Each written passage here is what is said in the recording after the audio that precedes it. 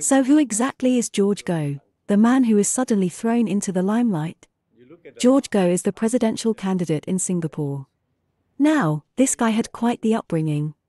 Growing up in a small kampung in Malaysia, he was the seventh of 9 children.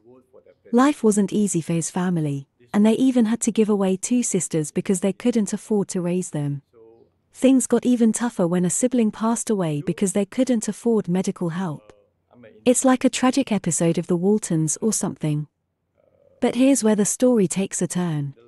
As a teenager, George wondered if his family would ever escape poverty.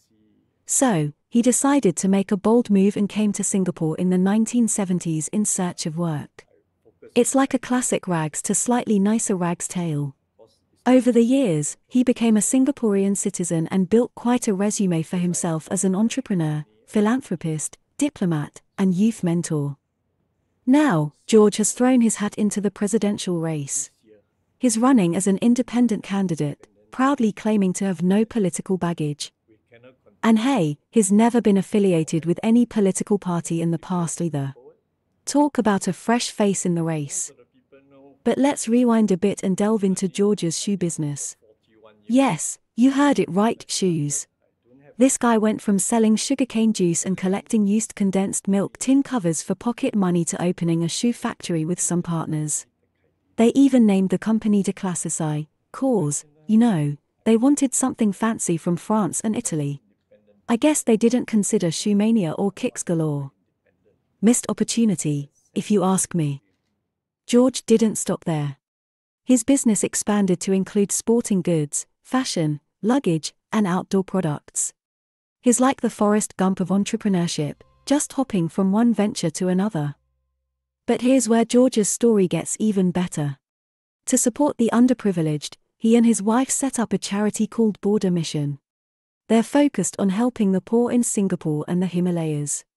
And get this, they provided lightweight trolleys to cardboard collectors so they could collect more recyclable materials and earn more money. Talk about rolling in the right direction.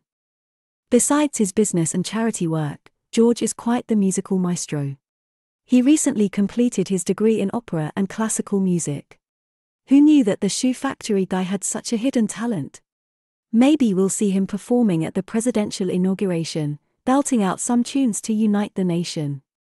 Oh, and let's not forget that George served as Singapore's non-resident ambassador to Morocco.